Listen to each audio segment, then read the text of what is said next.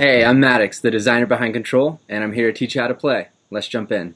Alright, so we have our nice and shiny box here. We're going to open that up, and first we have the rules. We're going to give you a basic overview to get you started. Anything that we don't cover you can find in here, like what happens when the deck runs out, situational details, any background story, that good stuff.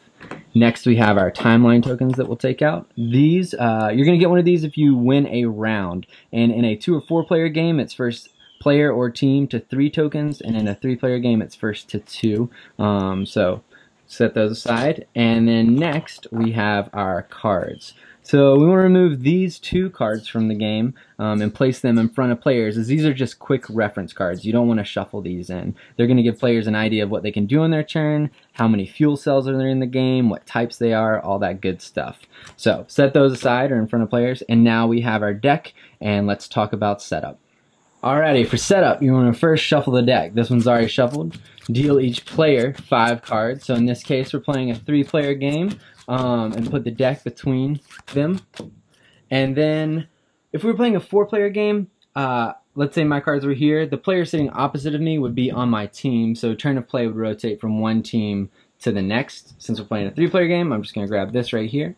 And let's look at a card. So on a card, you're going to find a few different pieces of info. One is the fuel cell charge in the top left. So that number goes from 1 to 10, and it relates to the goal of the game, which is to reach a fuel cell charge of 21 or more on your installed fuel cell. So installed means it's in play in front of you, that you took a turn to do that. And we'll get to more on that later, but that's where that number relates to that. Next is an icon. So we have the icon of a bronze fuel cell here. It's that burn icon, and then a silver fuel cell over here, which is that silver icon. And then the abilities are below that. And those are going to be activated in different ways.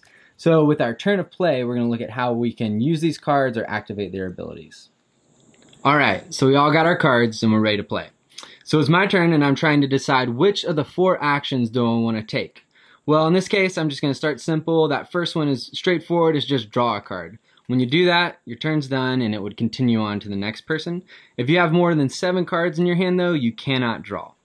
So let's say turn of play continued back to me, and now I'm thinking I'm ready to start making a push. I'm going to install a card. So let's say I installed this wormhole for a charge of 4.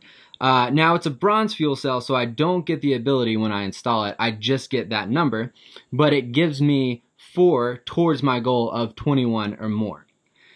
Instead, though, let's say I wanted to install this silver fuel cell. So the trick about silver fuel cells are their abilities are activated when they're installed. So this rift allows me to draw a card or destroy a nova in play, and I get the charge. So I'm installing that in front of me, and there's no novas out there, so I'm just going to draw a card. That was pretty nice. And now the turn would continue on to the next player. Let's say they decided to install this 5, and then this player decided to install, oh hey, a nova. They might be feeling safe because I just played my rift. Well, it's our turn again, and we're looking at burning a bronze fuel cell. So instead of installing it in front of you for its point value, you can burn a bronze fuel cell to the discard pile, which will activate its ability. So this singularity is pretty nice. It says destroy all bronze fuel cells in play, including your own. Well, I don't have any, and those 2 guys out there have 2. So I'm going to play this singularity, which destroys both their bronze fuel cells, which go to the discard pile. So that's how you burn a fuel cell. It has to be one of the bronze fuel cells with that burn icon, and they go straight to the discard pile to activate the ability. So lastly, we want to look at diffusion. Let's say we just burned that bronze fuel cell, and now this player installed a 5, and this player is just going to draw a card. It's our turn. So in order to diffuse a fuel cell, you have to have a charge of equal or higher value. So this guy, he has a 5. We have 2 5s and a 6. So we could diffuse that fuel cell with any one of those 3 cards. Now, they can be silver or bronze. It doesn't matter. But in this case, I like the ability on these 5s. So I'm going to use this 6 to diffuse a fuel cell. This can't be stopped. So we're going to play this 6 on top of this 5, and that sends both of them to the discard pile. And that's diffusion.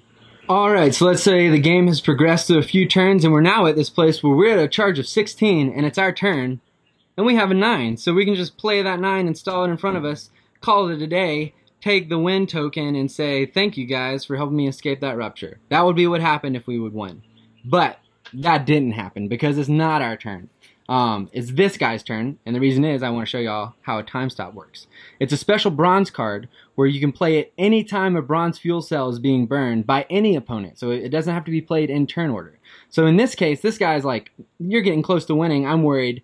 I'm going to play this antimatter, which I'm going to force you to discard a card, a random card in your hand, and then one of your choice. So he's burning that to the discard pile.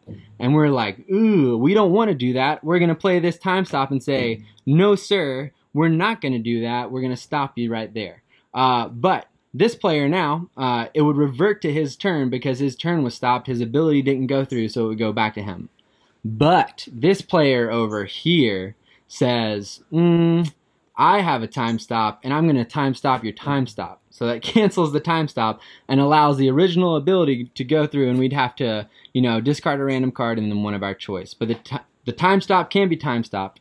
And since the original ability went through, turn of play would continue as normal. He wouldn't get another turn after that.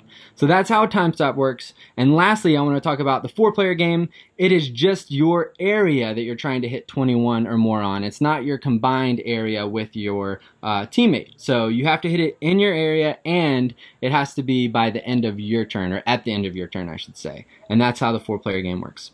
Cool, guys. We hope you like it. Can't wait to hear what you think. Thanks.